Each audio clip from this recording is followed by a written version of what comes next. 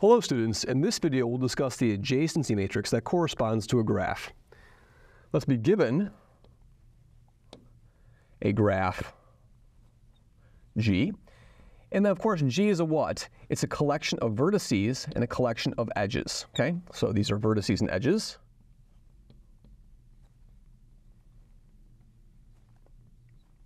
And of course edges are unordered pairs of vertices. Recall that edges are unordered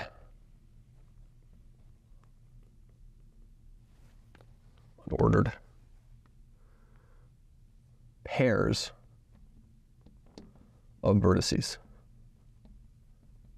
Okay, and since they're pairs, this allows me to construct a matrix. Remember, a matrix is a row and a column assignment, right? So what we're going to do is we're going to define the adjacency matrix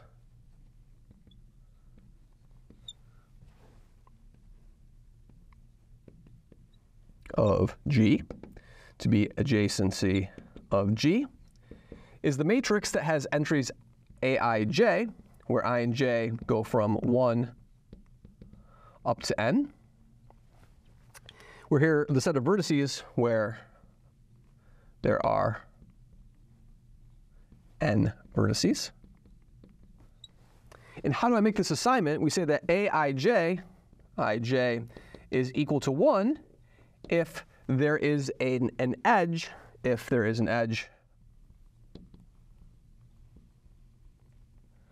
from Vi to Vj, or since they're unordered, or vice versa, right? Okay, and then Aij is equal to 0 if else, basically, right? So in other words, if there's no edge between the two of those things, right? So it's 0 otherwise. Okay, and so the adjacency matrix has a whole bunch of zeros and ones in it, right? So add G, hence adjacency matrix of G is a whole bunch of zeros and 1. And if I transpose it, right, what do I know? I know if there's an edge between I and j, there's also an edge between j and I since they're unordered. So the transpose of this thing is equal to the adjacency matrix of G, and that says that it's a symmetric matrix. So add G, it's a metric matrix. And we're going to leverage this fact a lot because symmetric matrices, as we know, have real eigenvalues, right? And so the real eigenvalues are going to tell us a tremendous amount of information about the graph itself, okay? That's our discussion of spectral graph theory. So let me give you an example of adjacent matrix, then we'll prove the theorem, right? So here's our example. So let's draw 1, 2, there's V1, there's V2, there's V3, there's V4, and there's V5. I'm going to do this, 1, 2, 3. So we can go over here, and then V5 is going to go, let's just leave V5 over here hanging. V4 is going to go over here. And if that's my graph over here, so I have V1, V2, V3, V4, and V5, so what are our adjacency matrix of this graph be? So this is my graph over here, G. So the adjacency matrix of G is going to be what? Let's see, where does 1 connect? Does 1 connect to 1? There's not a loop at 1, so 1 does not connect to 1, so I put a 0 there. Does 1 connect to 2? Yes, 1 connects to 2. Does 1 connect to 3? Yes, 1 connects to 3. Does 1 connect to 4? Yes, 1 connects to 4. Does 1 connect to 5? Is there an edge between 1 and 5? There's not an edge between 1 and 5, so that gets a 0. Then up I do 2. Does 2 connect to 1? Yes. Does 2 connect to itself? No, it does not, because there's no loop at 2. Does 2 connect to 3? No, it does not. Does 2 connect to 4? Yes, it does. Does 2 connect to 5? Yes, it does. What about 3? Does 3 connect to itself? No. Does 3 connect to 1? Yes. Does 3 connect to 2? No. Is there an edge from 3 to 3? No, there's no loop there. Does 3 connect to 4? Yes. Does 3 connect to 5 with an edge? No. Does 4 connect to 1? Yes. Does 4 connect to 2? Yes. Does 4 connect to 3? Yes. Does 4 connect to itself? No. Does 4 connect to 5? No. Let's give ourselves a little more room down over here in our adjacency matrix. Finally, let's do 5, right? Does 5 connect to 1? No. Does 5 connect to 2? Yes. Does 5 connect to 3? No. Does 5 connect to 4? Nope. Does 5 connect to itself? No. So here's our matrix over here, right? And so again, notice that it's a completely symmetric matrix. So if I look over here, this number 1 over here, is there a number 1 over here? Since there's number 1 over here, there's number 1 over here. This is the what? And let's look at this entry over here. So if I look at the second row, 4th column, and I look at the second column, 4th row, those numbers are the same. So that we can clearly see from this example that this adjacency matrix over here, so this adjacency matrix over G, in this particular instance is clearly adjacency of G transpose. It's clearly symmetric, right? And so the symmetric property of this adjacency matrix is very, very important. And so now let's discuss what will happen. There's also another very important property of this adjacency matrix, that when you raise them to a power, you get the number of paths from one vertex to another, right? So here's our next theorem. Our theorem is the following. Theorem. If I look at adjacency matrix of a graph G, and I raise that matrix to the power n, then the ij entry of this, so look at the ij entry of this, and the power of this matrix over here gives the number of paths from I to j of length n.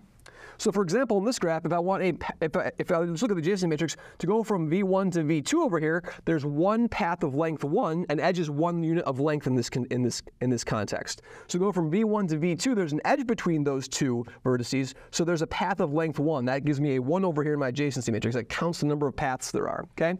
If I wanted to go from v1 to v2 in 2 steps, I could do what? I could go from v1 to v4 and then v4 to v2. That would be a path that required what? That required 2 steps over here, right?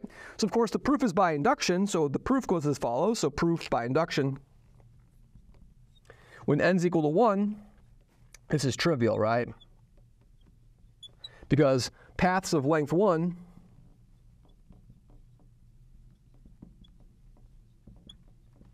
are edges, and that's what the adjacency matrix stores. Now, if I assume it's true for n, assume true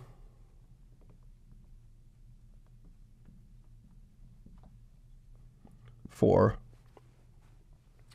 all levels up to, for n equal to 1, for k equal n, okay? And then let's consider the adjacency matrix. So let's call adjacency matrix of G to the power n, let's call that B. Then by assumption Bij, then Bij, the entries of B, is the number of n paths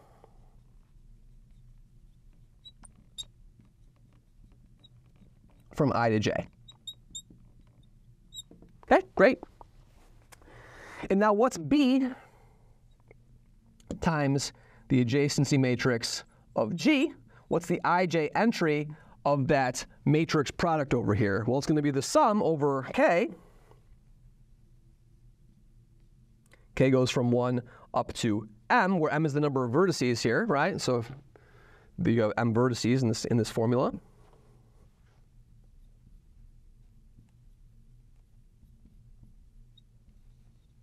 Okay. Then I'll have what? Then I'll have b I, k, and then adjacency matrix of G from k to j. And now we're done. Let's think about why. Because this over here is the number of n paths from I to k, and then this is the number of edges from k to j. So how can you make a path of length n plus 1 from I to j?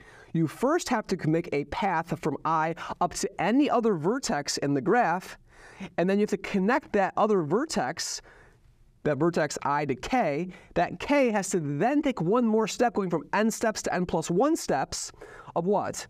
From going from k to j, right? So this is the number of paths from I to j of length n plus 1, and that proves the induction, right? So in other words, if I look at the nth power of the adjacency matrix of a graph, that's going to exactly count the number of n paths, where a step in the path corresponds to an edge, going from vertex I to vertex j. Thank you very much.